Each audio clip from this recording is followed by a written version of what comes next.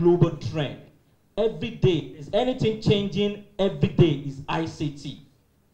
And that's what most schools actually lack.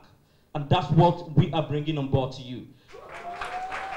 Best 1000, the goal of the Business Entrepreneurship Skills and Technology, simply known as BEST Center, in collaboration with the Abuja Chambers of Commerce and Industry, is to train 1,000 youths per year.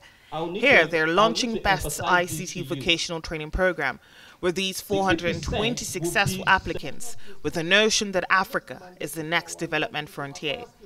All eyes on Africa at this moment. Why? It's because of you. It's because of you. And it's because of me. We are enriched with a lot of youth, vibrant youth, who have skills, knowledge to exhibit their potential. But why are we still lagging behind? Africa is highly active on social media, with 986 million Africans having access to some sort of mobile device, communicating like no one else. Yet, only 5 million jobs are created in the ICT field. Why do you think that this disparity is actually because we do not have the requisite skill to be able to deliver ICT jobs? And this is the reason for this training. Professor Adesugba is the mastermind behind BEST Center and is passionate in training the youth.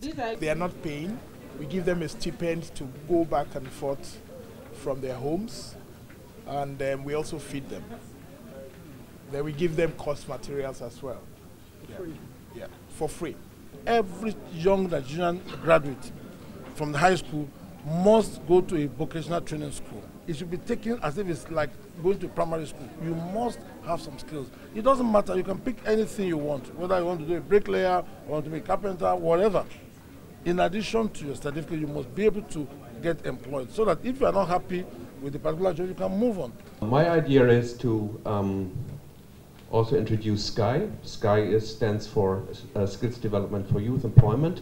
So the target group will be between 15 and 35 for unemployed and the underemployed. One of our major criteria is to have at least 40% female participation.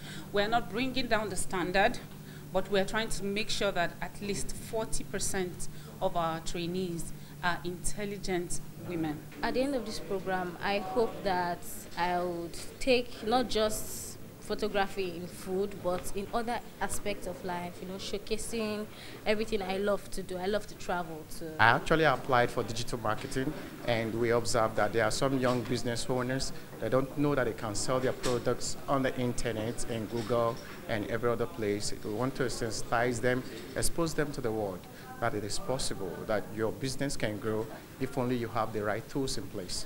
Did you know that ICT programs are now compulsory, which makes sense because it's the way of the new world?